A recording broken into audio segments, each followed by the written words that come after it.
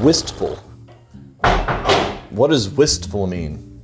It's a hint of longing and loss. Yeah, that's what I'm going for. And a light level. That's what I'm going for when I say bye. Bye. Wistful? Wistful. That's not how it comes across. How does it come across? Bye. No, but there's a wistful tinge. Like, you're stupid. Like no. It's like an accent of wistfulness. Like, I wish you would have left earlier. That's what it sounds like when you Really? Yeah. I think you're just sensitive. Because there's a longing in my voice when I say, bye. Look, there's a longing in your voice like there's subtlety in fruit notes in Lafroig 10. I can find the fruit notes. So can other people. All right, so Alex England, Yes. a magnificent bastard, Yes. gave us 2 bottles that we already reviewed in 2018. Well, now I'm super concerned because I've been doing my very obviously wistful bye to like everybody that I am departing from. And now you're telling me it's kind of an asshole move. It's a dick move. You're thinking about it? It's being perceived as a dick move. And I'm throwing it out there. There's no dick. There's just wistful? There's no dick. There's just wistful. It's like I already miss you. Bye. This is like when Bugs Bunny, when the abominable snowman is like, I'm going to hug you and squeeze you and call you George. You calling me the emotional, abominable snowman? Yes. Abominable snowman of feelings. Yes. Okay. I'll call Brandy. All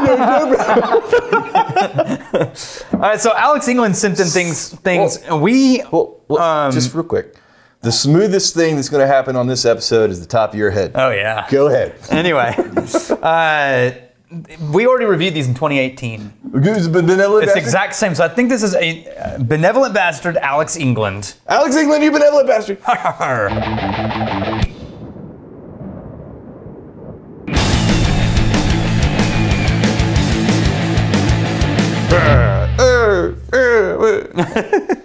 Wait, where is it from? California. No, the name of the thing. What was the whiskey?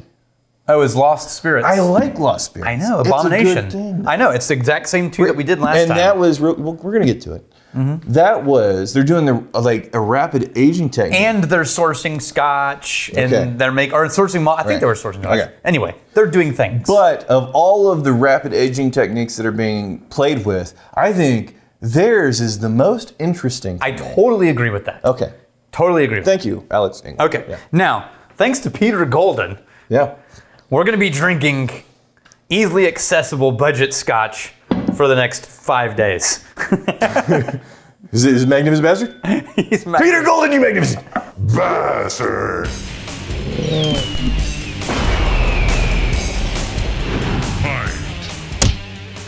So this one, Scoresby's very rare.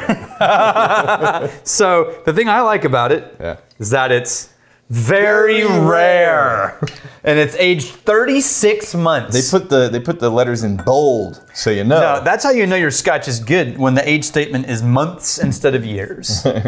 Because 3 years is the legal minimum. Wow. So though. Whoa. What is happening on, I don't know. On this nose? Apples and throw up. No, you tell. Hold on a second, though. Hold on a second, because before we jump to any conclusions, we're going into this with the context, the spectrum, the expectations of an Irish. No, it wouldn't, because of that musty malt note. Okay. Right? So if you found in Monkey Shoulder. Let me tell you this right now. I wasn't listening to you. I thought you said this was an Irish whiskey. No.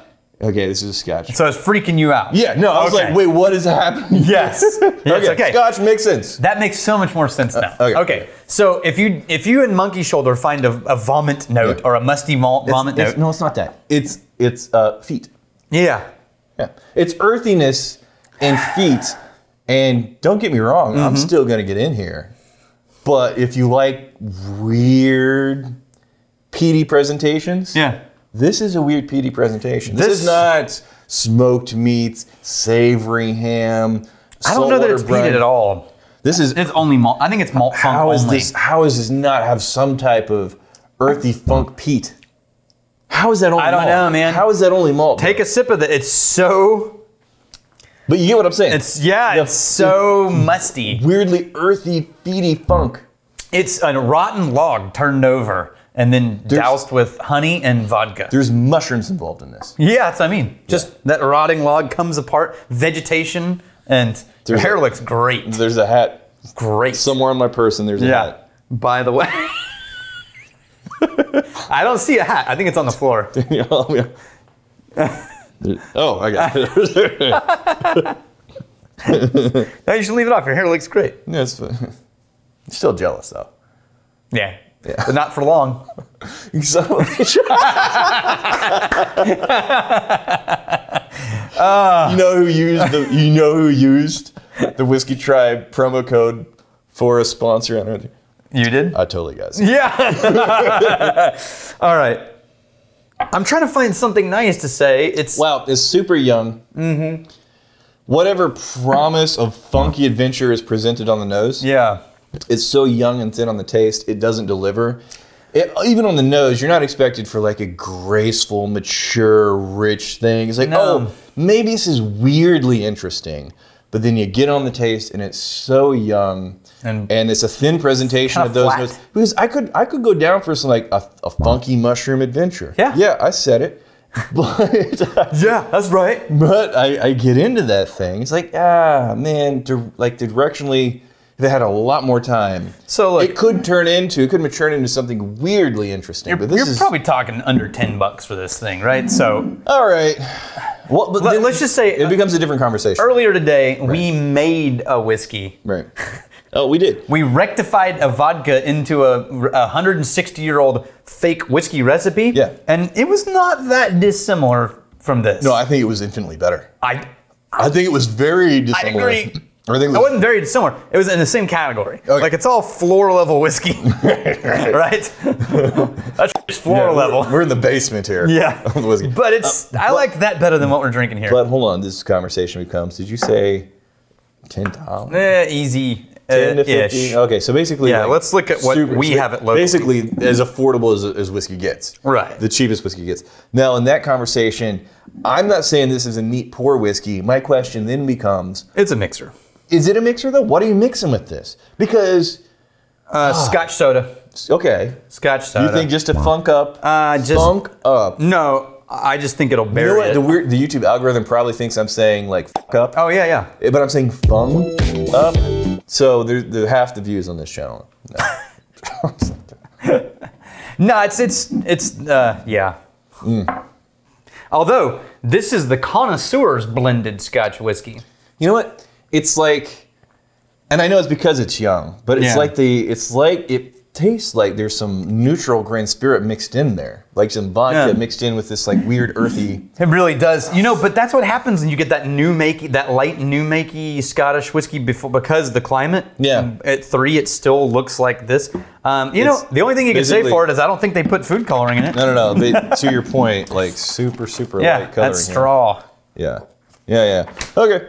We got the lock-picking lawyer from this is a huge channel. I know. And I think they did something over with the Modern Rogue several months ago back in the day. Yeah, that's right. Nice video. Sometimes I think it would have been better if I started a whiskey channel.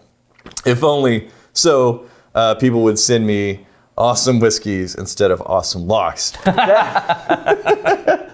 It is nicer that we get whiskeys instead of locks. Someone else commented, if you're good enough at lock-picking, you don't need people to send you awesome whiskey. That's right.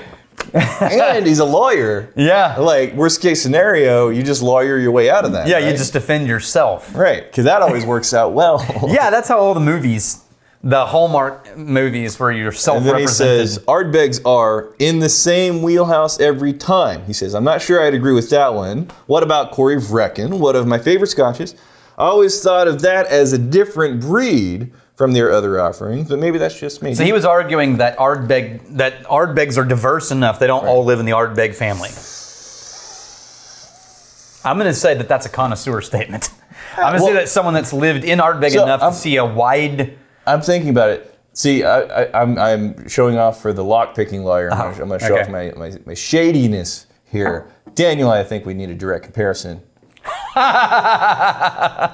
Of 10 and Corey Vrecken? To confirm or deny. I'm fine because anything other than this. Yeah, pretty much. Okay, so. Pretty much. I'm going to move on to the next question here. Wait. No, because here's what I'm going to say. Yeah.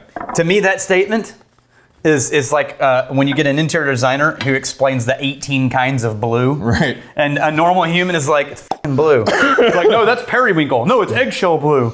David Hoffland, question to Daniel and Rex. Will you ever consider reviewing other spirits and drinks on the Whiskey Vault channel, such as gin, rum, brandy, wine, etc.? I don't think so, because we got our work cut out for us just to get through the whiskeys that we have backlogged here, man. I put that in there just because we get that question all the time. So I thought we'd finally say something out loud. I think there maybe be like some weird one-off episode once or twice a year where we just kind of, we get something interesting, it's worth doing in comparison to whiskey. I don't know. But there's no plans at all for expanding outside of the world of whiskey until like the Rum Council of whoever the hell gives us $100 million to. Yeah. Welcome to the Rum Vault. Yes. All these bottles. Yeah. And they couldn't do it because they're a nonprofit to go to the school. We'd be endowed for forever. Which, no, to your point, it is more likely to happen on the Whiskey Tribe channel. Yeah. Because we've already done like a gin episode. It was, why do whiskey makers love gin? Right. And they do. It's very common that a whiskey maker, their next go-to spirit when they're at home is drinking gin. Okay, so 10, and that's Corey Vrecken you just picked up. Okay. There's that. So there's so much more character and body and flavor bursting out of that Corey Vrecken, obviously.